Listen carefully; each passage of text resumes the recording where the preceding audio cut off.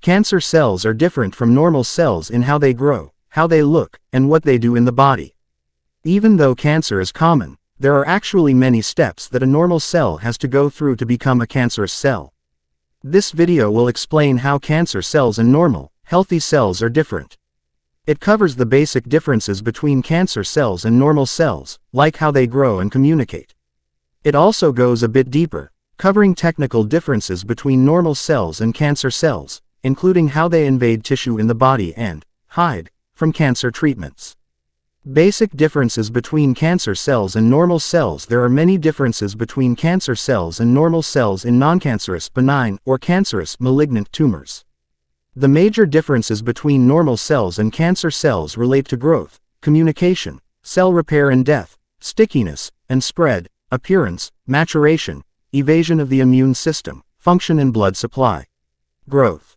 Normal cells stop growing, reproducing, when enough cells are present. For example, if cells are being produced to repair a cut in the skin, new cells are no longer produced when there are enough cells present to fill the hole when the repair work is done. In contrast, cancer cells don't stop growing when there are enough cells present. Cancer cells reproduce rapidly before they have had a chance to mature. This continued replication often results in a tumor, a cluster of cancer cells being formed. Communication.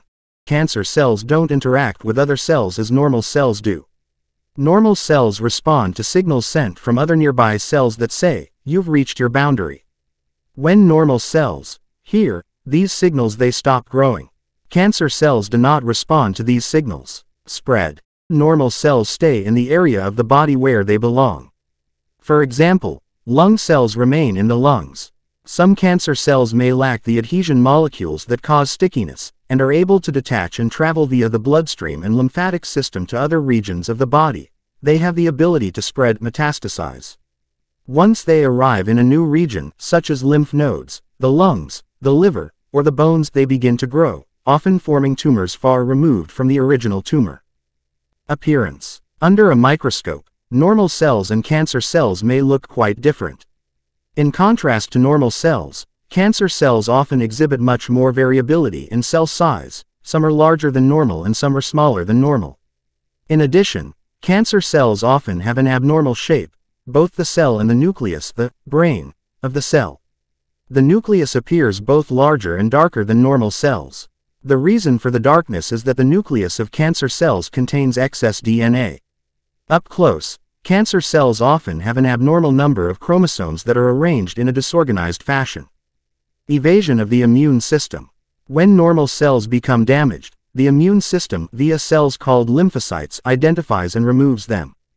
Cancer cells are able to trick the immune system long enough to grow into a tumor by either escaping detection or by secreting chemicals that inactivate immune cells that come to the scene. Some of the newer immunotherapy medications address this aspect of cancer cells. How do cells become cancerous? There are proteins in the body that regulate cell growth. Your DNA carries genes that are the blueprint for proteins produced in the body. Some of these proteins are growth factors, chemicals that tell cells to divide and grow. Other proteins work to suppress growth. I-like at i-share ang video na ito. Mag-subscribe na rin for more practical health tips, at i-ring ang bell para updated ka sa mga susunod na videos.